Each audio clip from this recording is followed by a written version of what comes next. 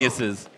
Thank you very much, Pastry Time. First off, congratulations on your win. A little applause here for EG, guys.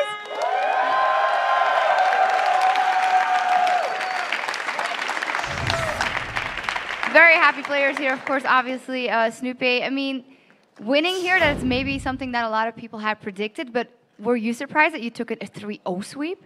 Yeah, for sure. Like coming into this last 3 weeks, we've been in the States for 3 weeks now.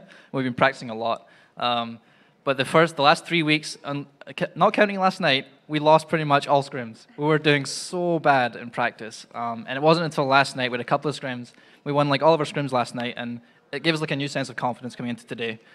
The last 3 weeks, I was genuinely worried that we weren't going to make it. And everyone, like there was some Reddit threads predicting we might not because TBD was so strong. And they're really good players. Like, commend them, guys. Give them a round of applause for TBD. Or DTG, whatever it is. Determined Gaming.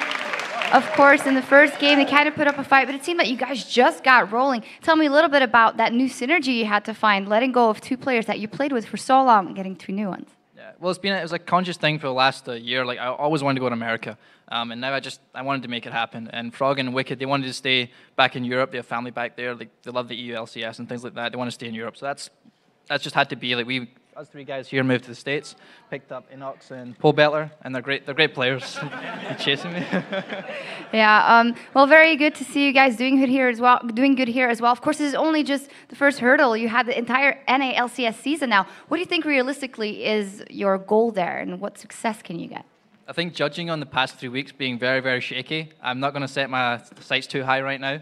Initially, we're going to take each day as it comes, each week as it comes at the moment. Today was promising. He's chasing me around still. Yeah. Today was promising, but we need to take each day as it comes and each week as it comes, starting on January 17th. Yeah. But now, is there anything you want to say to your fans? Because it seems like you've gone across the Atlantic, but all your fans are still here.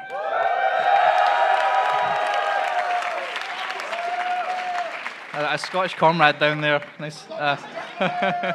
No, thanks very much, guys, for supporting us. I know it's sad we split up. Like, we're no longer the Fries EU or CLG or whatever it is. But thanks very much for continuing to support us. Support the guys out in Europe as well, Froggen and Wicked, and support our new team as well here in the NA. We'll try and do you proud.